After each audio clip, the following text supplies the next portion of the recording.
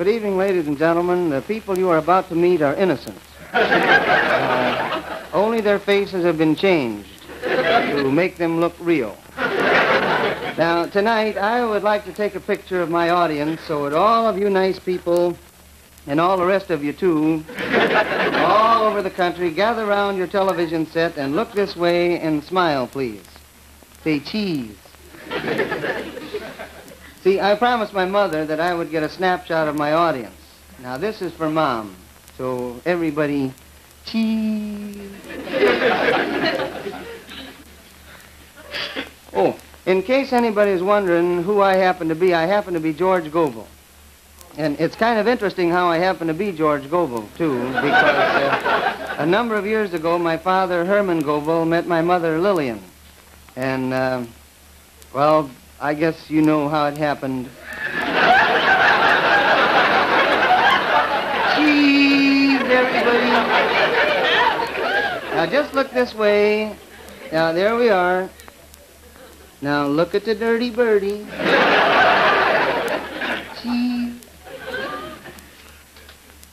There. Oh, darn it. The picture was ruined. Plumb ruined. Some clown in Oklahoma City moved. So there you are. And here I am, and here's the show. The George Gobel Show, starring George Gobel, with his guest, Miss Faye Emerson, pretty, perky Peggy King, John Scott Trotter and his orchestra.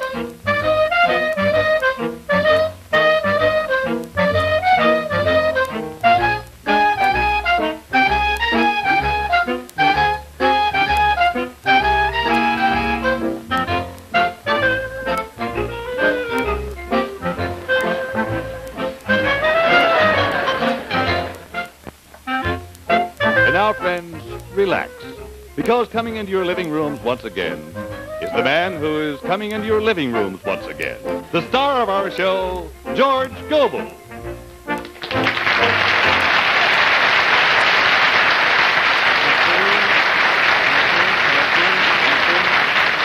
Thank you. I just wanted to see how many of you people can read.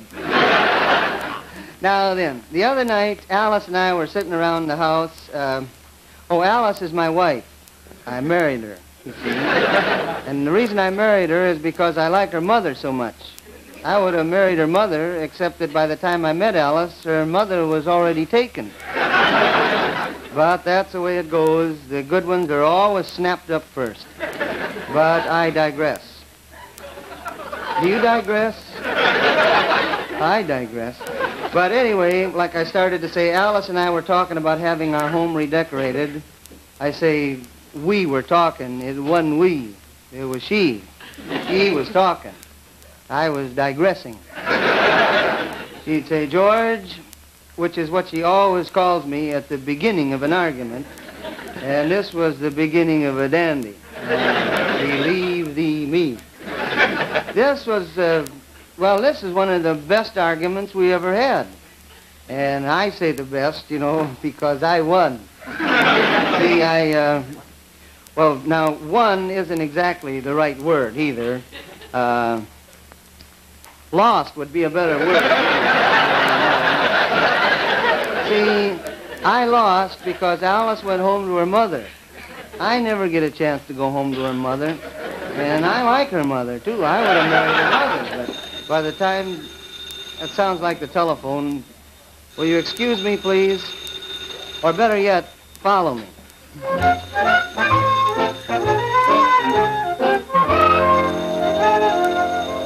Hello? Yes? Mm-hmm. Yeah, well, I can understand how. Will you hold on for just a second? There's somebody at the door. Hold on. Yes? Is this the residence of Mr. and Mrs. Gobel? It is. You are Mr. Gobel? I aren't Mrs. Gobel. I'm with the firm of Cheltenham, Chillingham, and King. Oh, yes, the interior decorators. Yes, the Sidney K.W. Boatwright, AKC. American Kennel Club. I also breed dogs. I'm an Airedale fancier. An Airedale fancier. Well, you're not going to bump into many Airedales any fancier than you are. Look, would you excuse me? There's somebody on the telephone. I was talking when you came in. It'll only listen, just make yourself comfortable. Here. Now, I'll admit that this is no Buckingham Palace, but at least we own it outright. Me and the Bank of America. Hello. Yeah, some clown comes busting in here for no reason at all, and he... Yeah, well, what are you going to do? Well, I understand. It's one of those, Hold on just a second. Mr. Boatwright, what are you doing? I am not doing, my dear man. I am undoing. Well, will you kindly redo what you have just undid? And let's don't be wreaking havoc in my humble hovel. You not only arouse my pique, you may well throw the bank into a snip. Hello. No, I'm not mad at you, but this... Yeah. Well, that's the way it goes. But there's something I think you really ought to know. Uh-huh. Well, it's not that so much, but you've got the wrong number.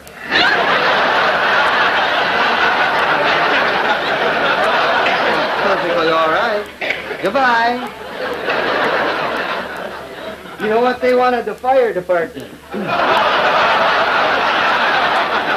Their house is burning pretty good. Now then, sir, let us get to your problem.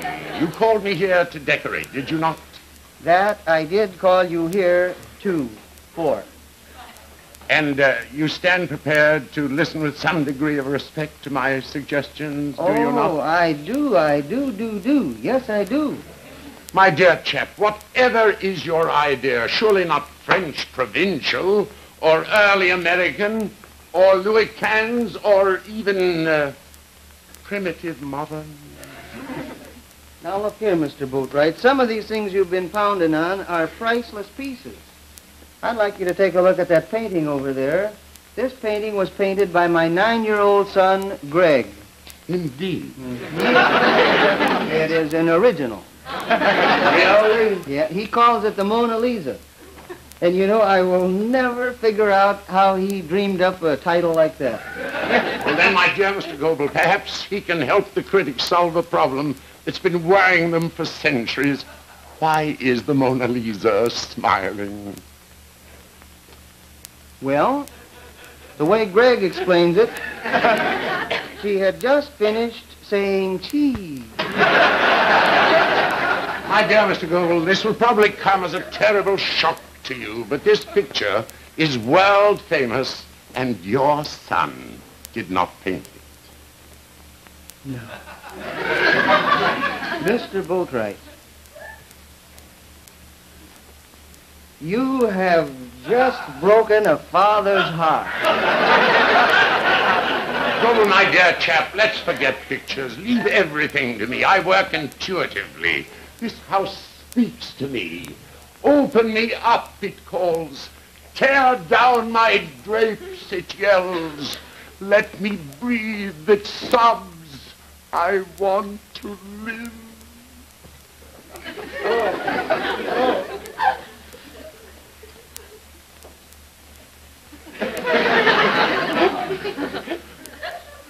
There, old girl, pull yourself together. I had no idea that Gobel Gables was so emotional. My dear Mr. Gobel, houses are living things. They're not only glass and brick and mortar and paint and paper and shingles. They're more, much more. Sure they are. They are taxes and mortgages and bills and leaky faucets. Oh, I tell you true, it takes a heap of heapin' to make a hutch a home. Wadsworth. Come on over here and sit down for just a second, will you? I want to be frank with you, Mr. Boatwright. All I really wanted in the first place is for some klooper to come out here and splash a little paint around and slap up a little wallpaper and call it a day. Mr. Gobel, if I confide in you, will you honor my confidence? Heck yes. Now listen, out in the car I got some paint and paper, and I'll knock this job off for you for less than $40 now. That's getting you a break. Now, don't get excited. What, a fella has to think a thing like this over. Somebody comes busting it, and you got a deal, buddy. Crazy Daddy-O! Well. Crazy Daddy-O. And he was, too. That Daddy-O. Crazy. And I don't mean cool. Are you hip? I mean, this little boy was just flat, solid, good, deluxe, American, plain, crazy. Oh, that's your cue, John. Play something. That's very good. Now, that means that that's the end of that episode, you see. Now, the next episode comes when Alice comes home and sees what this $40 decorator did to our home, and I feel that it's only fair to tell you this will not be a pleasant scene. As a matter of fact, all the children and squeamish adults better leave the room. And inasmuch as I feel that I fall into at least one of those categories, I better leave too. Oh. Uncle John, would you come over here for just a second? I need a little advice. George. I was just thinking maybe we better cut that scene completely. I don't believe the world is ready for it. Oh, you know it, too. Yes, I do. Yes, I do. You know, I think the best thing for me to do is go pick out a real nice present for Alice to get her mind off of that wallpaper. That's a very good idea, George. Why don't you consult a professional gift counselor? There's an excellent one at the Wilshire Beverly. Oh, there's a fancy store if I ever saw. They tell me that even their shoplifters drive up in Jaguars. George, all you do is take the freeway to El Centro, and then you turn right, and you follow the old streetcar tracks till you come to the new streetcar tracks, and that is Cannon Drive, I believe. Then you take a left on Wilshire and a right on Beverly, and there you are. And here I am. And here's a shortcut. Now look at me. I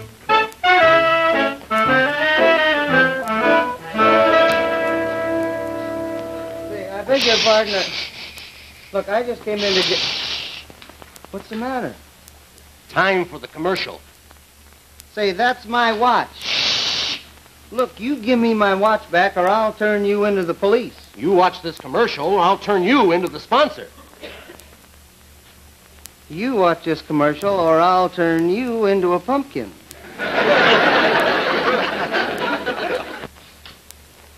Hello again, ladies and gentlemen, and pumpkins. You may be very happy to know that I got my watch back and two of his. See, I've always been the kind of a fella... George. Hi, Peg. What are you doing here at Beverly Wilshire? Oh, I brought my mommy down here to see Santa Claus. Does your mama believe in Santa Claus? Oh, she does in this one. He's my daddy. Oh. He plays Santa Claus here every year. Well, like I always say, Peggy, there's no business like show business. Now, after all, we don't want to fool anybody here tonight. Everybody knows that you're here to sing a song, so rather than fool them, why don't you just flat solid stand right here and sing it? Here? Mm-hmm. Okay, I'll stand here and I'll try to sing it real solid and not flat. Isn't she cute? She is just a teeny bundle of...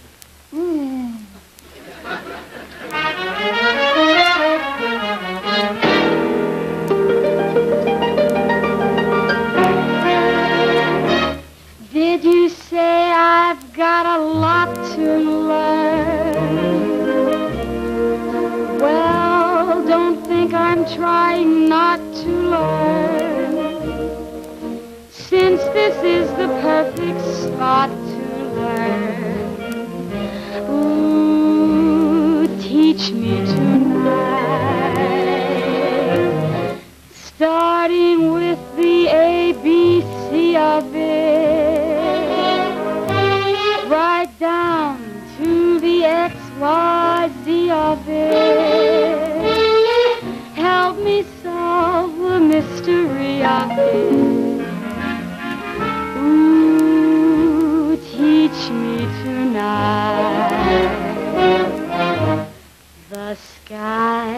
blackboard high above you. If a shooting star goes by, I'll use that star to write I love you 1,000 times across the sky. One thing isn't very clear, my love. Should the teacher stand so near, my love? Graduation's almost here, my love. Teach me. Teach me.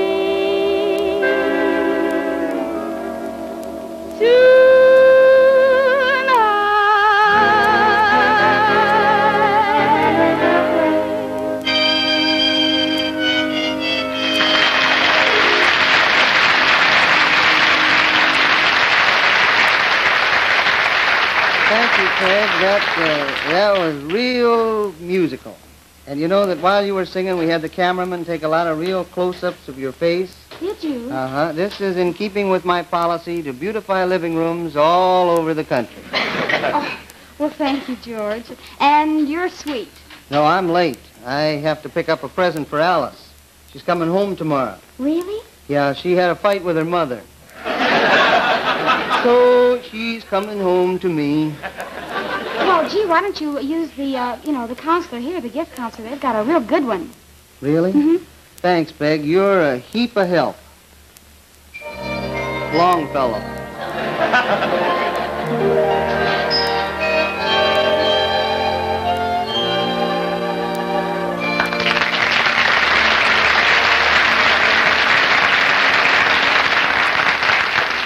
Good afternoon, young man. Good afternoon. Do you wish gift counseling service? Well, now, I thought I might have a go at it. Do be seated. Now, the lady in question, is it your mother? No. Your sister? No. A very good friend? Mercy, no. Happens to be my wife. How quaint. Oh, then you know her.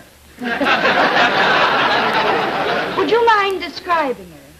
No, I don't mind describing her if you promise that my description doesn't get back to her. Well, what are some of her outstanding characteristics? Well, she's a heavy talker. Does she use perfume? Well, only as a last resort. First she cries. I know the type. I think I have something here that'll do the trick. And it's only $100 an ounce. Do you have a special price on a fifth? Well, just what price range did you have in mind now? Well, I saw something down the street the other day that sort of tickled my fancy. It was a do-it-yourself perfume kit. And it included a 100-pound bale of dried rose petals. I think they're nice. And it included 3 ounces of musk oil and 1/4 pound of ambergris. That's from the sperm whale, you know. Yes, my hobby is breeding them. Are you serious about getting a present for your wife? No. I came in here to see if I could get my parking ticket violated. Now, see here. Mr. Gobel. George Gobel. That's my name. My wife's name is Alice. Alice Gobel, to be specific. Ah, now that is a clue. The name Alice does evoke a very definite image. A simple girl, a sweet, plain, and unadorned woman. Well, no, I wouldn't say that. She's had her ears pierced. Well, then she wears earrings. No, she just claims that it's cooler in the summertime.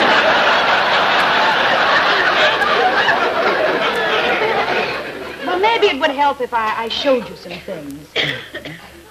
Oh, have you thought of getting your wife some diaphanous lingerie for the intimacy of your boudoir?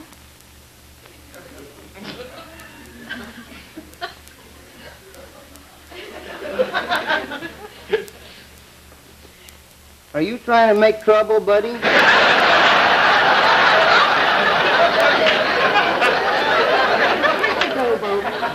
Why not try the romantic approach? Or why not get her something feminine and personal? Let us show you some of our things. I'm sure you'll find this to suit your taste.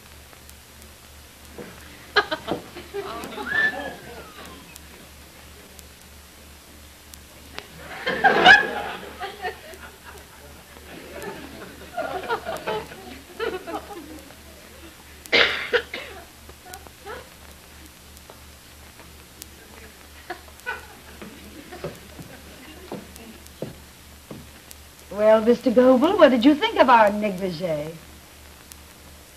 Is that what that was? Perhaps you'd better take another look. Perhaps I had better take one more look, because it's not going to hurt anything, and it's not going to take long, and I haven't got anything special to do, and I don't believe she's going to go any place this afternoon in that outfit.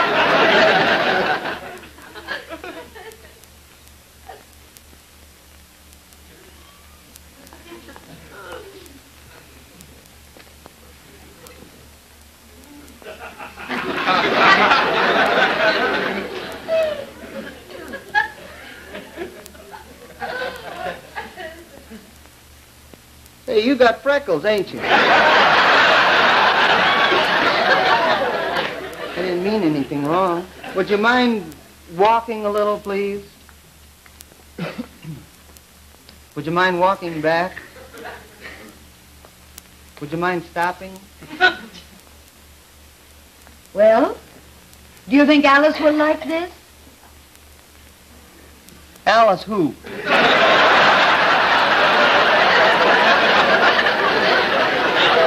Mr. Gobel, I'm sorry, but we can't help you. You just haven't given us anything to go on. I don't know anything about your Alice, her likes and her dislikes, or her favorite sports, or her hobbies.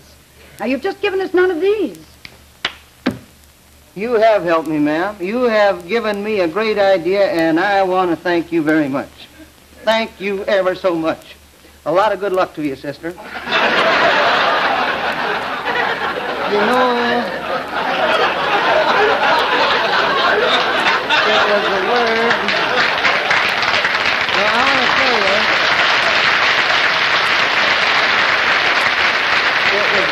you, it was the word hobbies that did it, because then I knew just what to buy, so I went out and bought a new set of golf clubs. Now, Alice doesn't play golf. Her hobby is saving stamps, green ones. And when you buy an expensive set of golf clubs, they give you more stamps than you can shake a niblick at. And if you don't mind now, I would like to go out and try my new clubs, but I'll be right back. Caddy.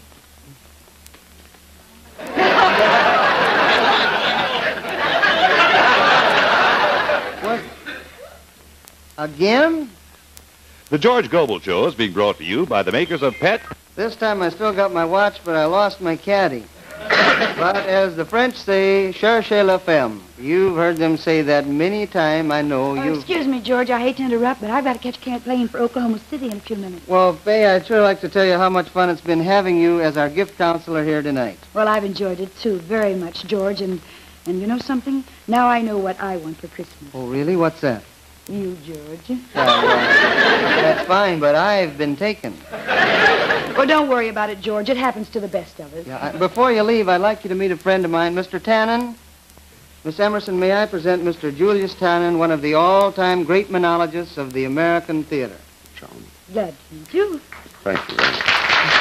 Mr. Tannen, may I say that it's been a real thrill and an honor for me to work with you. Thank you, George. You're very kind to old folks. Miss Emerson, may I, please? Now, he's not so old. He thinks pretty good, but I see by the old clock on the wall that it's time for us to be leaving you. And until we see you next week when our guest will be Edward Everett Horton, this is your old friend, Lonesome George, leaving you with this word of advice. Do your Christmas shopping early, before breakfast if possible. So long, Nate.